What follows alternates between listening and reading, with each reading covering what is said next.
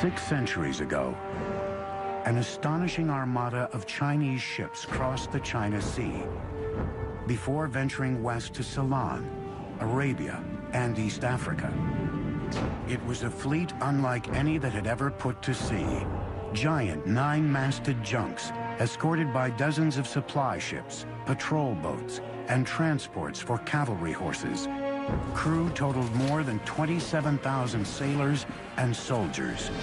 This was the famed armada of the powerful Ming Dynasty, a herald to the world that after a century of Mongol domination, China was returned to its rightful rulers.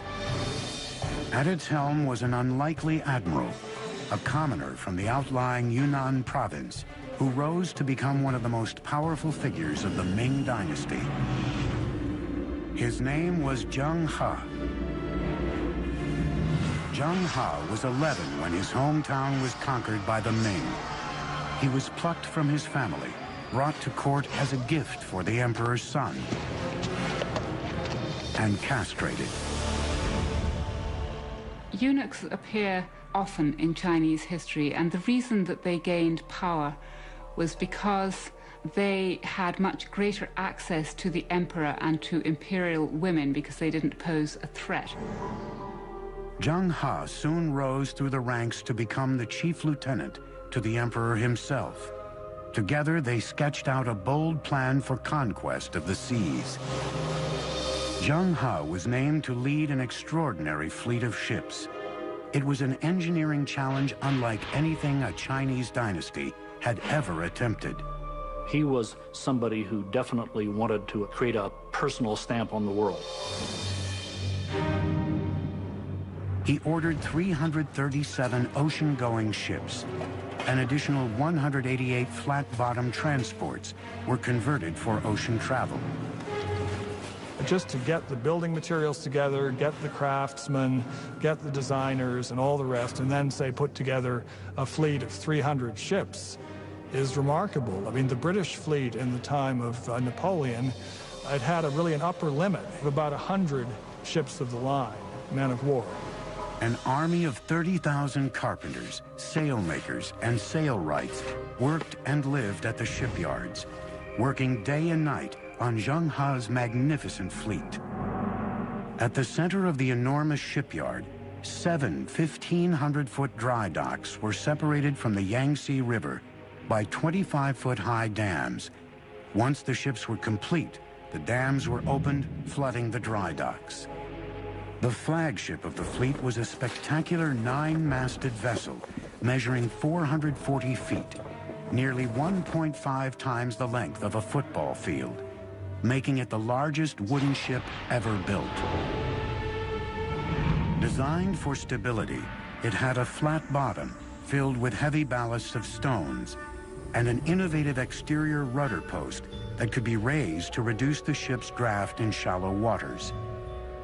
Watertight bulwark compartments, inspired by the partition shape of bamboo stalks, stored drinking water and supplies, and kept the ship afloat if the hull was breached. The second deck had living quarters for the crew. The kitchen, mess hall, and operations were on the third, while the fourth deck was used as a high fighting platform. Fully rigged, the flagships had 9 staggered masts and 12 square sails of red silk soaring skyward. Other ships were armed with as many as 24 bronze cannons, capable of firing up to 900 feet. Their bows and sterns had reinforced high profiles for ramming smaller boats. Some ships carried horses or transported troops. Others were freshwater tankers, packed with provisions for up to 28,000 men. We're talking about a really, really big fleet. It had as many soldiers and sailors on it as the Spanish Armada of 1588. It had about twice as many ships. In 1405, the eunuch commander Zheng He set sail for the world. Zheng He was not an explorer. What Zheng He was doing was what we would call in modern terminology power projection. During his 28-year naval career, Admiral Zheng He visited 37 countries, traveled around the tip of Africa into the Atlantic Ocean, and commanded a single fleet whose numbers surpassed the fleets of all Europe combined. Zheng He's voyages established China as a superpower on the world's oceans. But in 1433, China's age of exploration came to a crashing halt.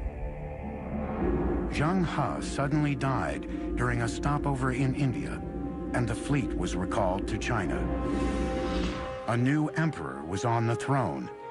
In one stunning command, he would change the course of Chinese history. Despite China's total domination as a naval power, Zheng He's magnificent fleet was to be burned to the ground.